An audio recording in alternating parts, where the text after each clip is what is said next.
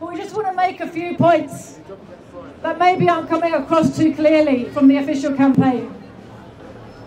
Number one is that since it is the non-crime of doing journalism that Julian Assange is being persecuted for all over the world, chased around the earth by the US imperialist ruling powers for having exposed their crimes. That's his crime. He told the truth about their crimes in a way where many people could find it out.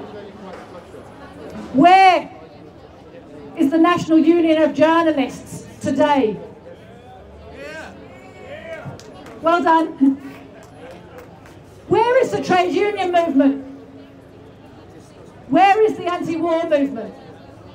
Where is the mass mobilization of British working people to stop these proceedings, to close down this travesty of a proceeding?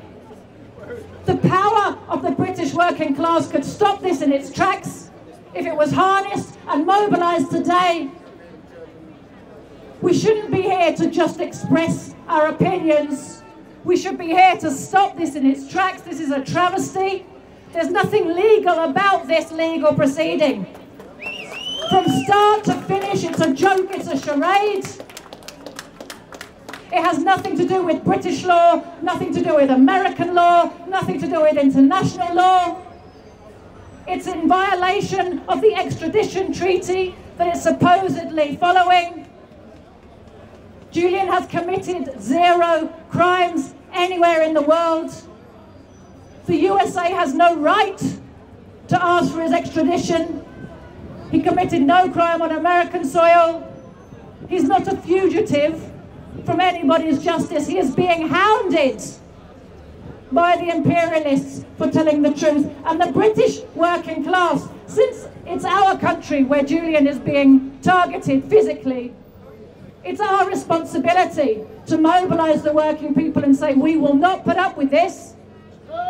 And it is disgusting that our trade union movement has not been mobilizing the people to blockade the city, to surround Belmarsh, to surround the courts, to refuse to allow this joke of a proceeding to continue. They should be facing up to the state, and they are not. The other thing we should notice about these proceedings is what it tells us about the relationship between the British ruling class and the US ruling class. Because when the interests of US imperialism are threatened, the British ruling class feels itself to be threatened too. It will bend over backwards, break all its own rules in order to conform to the wishes of its senior partners in the USA, to preserve the interests of US imperialism. There is no crime they will not commit. There is no courtroom they will not lie in. There is no rule they will not break. This is our much vaunted mother of all democracies and great British justice system in action. And what it also tells us is the truth about free speech in Britain.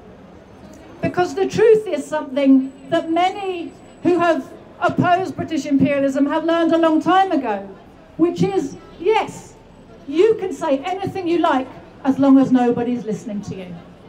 That's the limits of the free speech we really have. But if you have something to say that threatens the stability of imperialist looting around the world, and you say it in a way that many people might hear you, you say it on a platform that people are looking at, you say it to a movement which is big and which is listening, they will come down on you like a ton of bricks.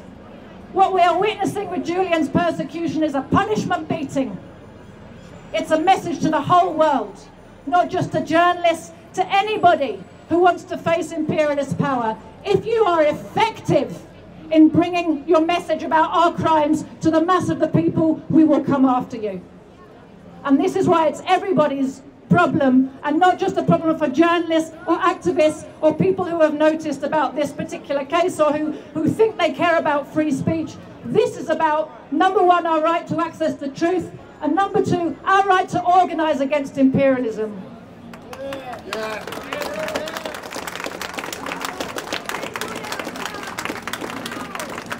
And a real anti-war movement would be organising us to refuse to cooperate, because in the end this machinery only works because of all the work of ordinary people.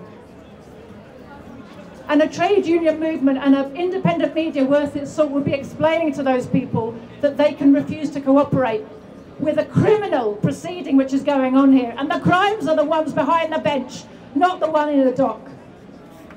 Okay, thanks guys. I'm going to introduce to you now Steve Sweeney. He's a British reporter, working abroad at the moment, but he's got something to say about journalism and free speech.